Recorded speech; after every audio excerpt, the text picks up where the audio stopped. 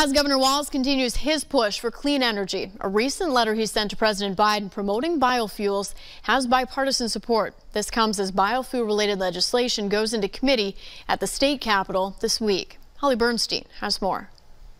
Governor Tim Walz has sent a letter to President Biden urging him to support biofuels and reverse the previous administration's support for oil refinery emissions exemptions. In the letter, Walz asks Biden to issue an executive order enforcing the Clean Air Act by replacing the use of aromatics in gasoline with cleaner alternatives. He further asked the president to adopt new renewable fuel standard regulations to prevent billion-dollar companies from competing with the biofuels industry. And additionally, he encouraged Biden to support Senator Klobuchar's efforts to create a renewable fuel infrastructure grant program to establish underground storage tank regulations. He says the plan would make way for higher biofuel blends. The letter has received bipartisan support from state lawmakers. We have a great ethanol production in my district.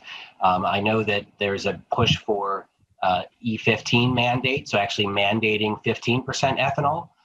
We have a big issue in Minnesota where the Minnesota Pollution Control Agency is not authorizing the ethanol producers in Minnesota to add production at a very fast rate.